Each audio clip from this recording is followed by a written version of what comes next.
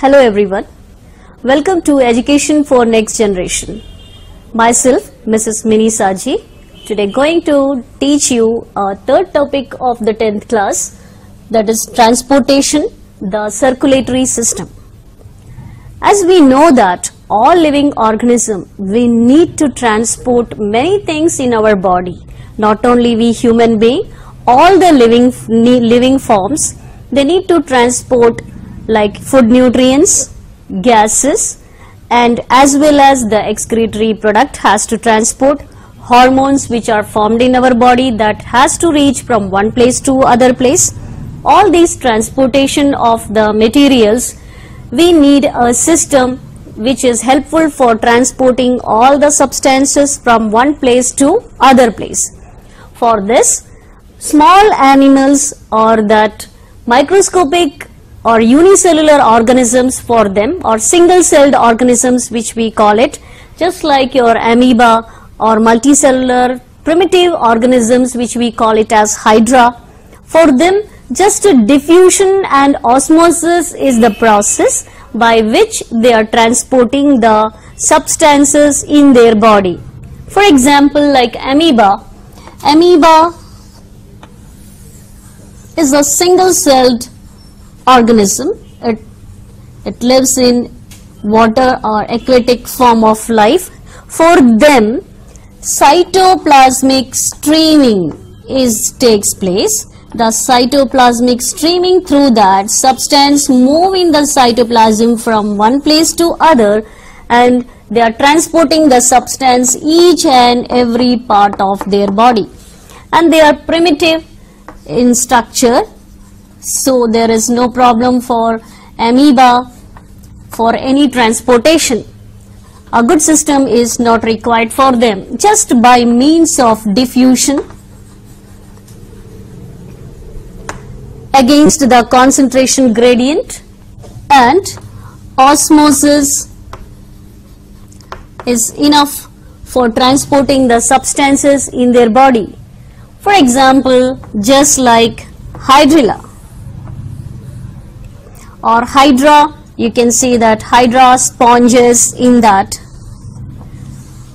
or aquatic life like aquatic plants, hydrilla, you are taking an example for them. Also, diffusion is the mechanism with which their exchange of gases takes place in them. Here, hydra is the multicellular but forms a simple life because it has only one opening for oral cavity through which the substances which are dissolved in water can get inside through water current. Exchange of gases takes place here. Oxygen diffuse into the cells here, and carbon dioxide come back into the cavity, and which will come out of this. So here also we can see like hydra also diffusion and osmosis is enough for the transportation of substances from one place to another. But when we come to higher plants like tall trees like redwood trees or eucalyptus trees, where you can see when the tall trees where they need to transport the substances to at least 100 meters, or you can say 100 feet they have to move. When long distances they have to supply, then this osmosis and diffusion is not enough for transportation. So that time we need a well developed system that should help us for the transportation, like a redwood tree or eucalyptus, which is the tallest tree in the world. For that highest long distance transportation, they need to transport different cells through which water and food materials are taken up for either unidirection or bidirectional way, like xylem in plants.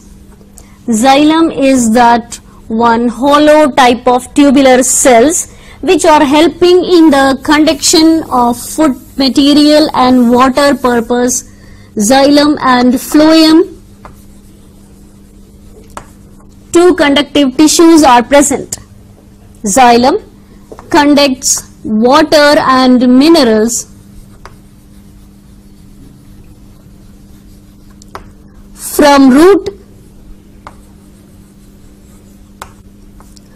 roots to shoots direction. Phloem, it transports food material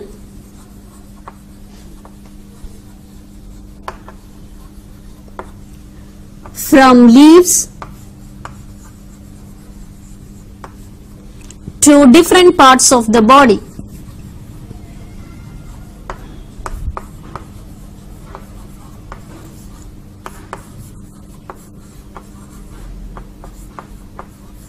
Of the plant body. Leaves are the main site for the photosynthetic process. They make food here and they transport it to different parts, maybe upper part or maybe lower part.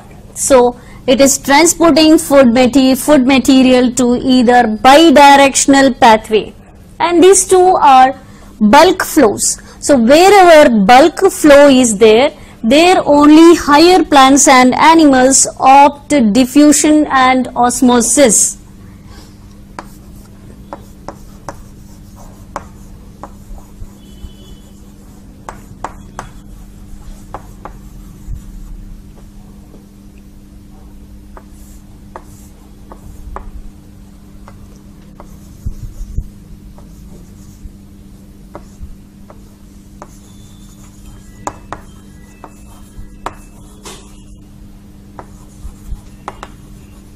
Only for bulk flow or mass flow purpose only in higher plants you can see either osmosis or diffusion mechanism is used. But coming to animals, same like plants, for higher animals or multicellular animals we can see that there also only for bulk flow purpose only osmosis and diffusion takes place. Other than that, for higher animals we need a separate well-developed system which is helpful for transportation of the materials. Just like for multicellular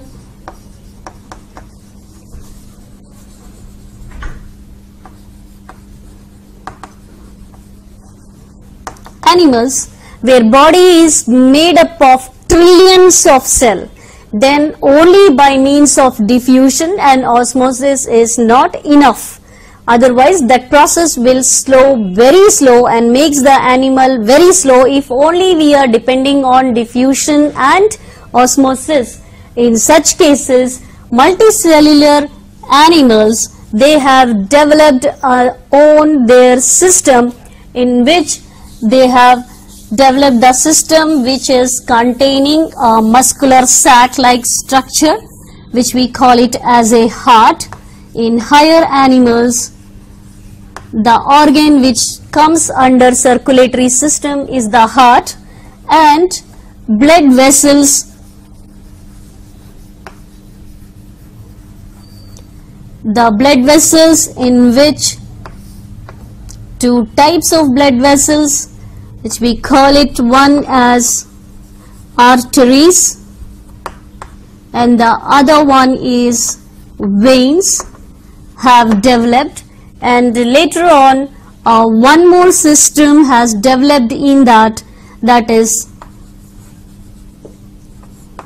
lymphatic system. These systems are helpful for us for transporting the substances. Heart and blood vessels comes under that circulatory or transport system. So higher animals, they have opted a separate system for transportation in which heart and blood vessels will come. Arteries, they are the carrier of the good blood, or you can say oxygenated blood, and veins carry the deoxygenated blood. Lymphatic system is the another system which has developed. The tissues, they contain the intracellular spaces, the water and other substances that can be transported through the lymphatic system. So this entire system has developed in the higher animals for the transportation purpose. Apart from that, they have need a fluid connective tissue which we call it blood. Blood is also a fluid connecting tissue.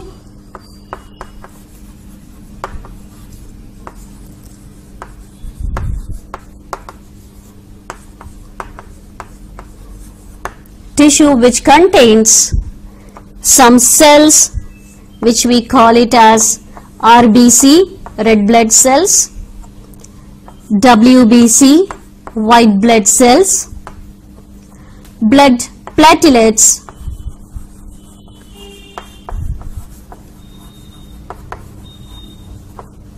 and the liquid part of the blood, the fluid part, which is called as plasma. This blood is required for the transportation of that substances in all over the body, because as coming to human beings or higher animals, we take food either in the form of solid, we consume some food which is in solid state, we consume some kind of liquid foods which are in liquid state, and we take in air.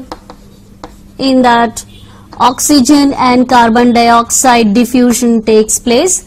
This is a gaseous state in that, and through the food which is in the nutrients form, we will simplest form absorption is there. In our body, waste material is also generated,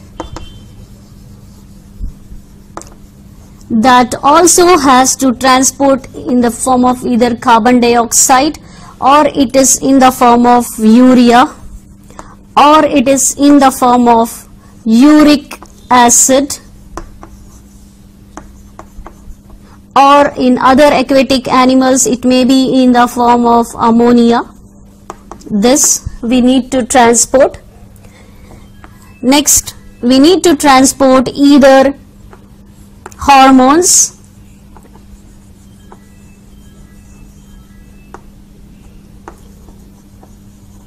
enzymes. These all are we need to transport through one proper system. For this all transportation, whether it is nutrient or it is a gaseous form of air, or it is a liquid form of any food, all these substances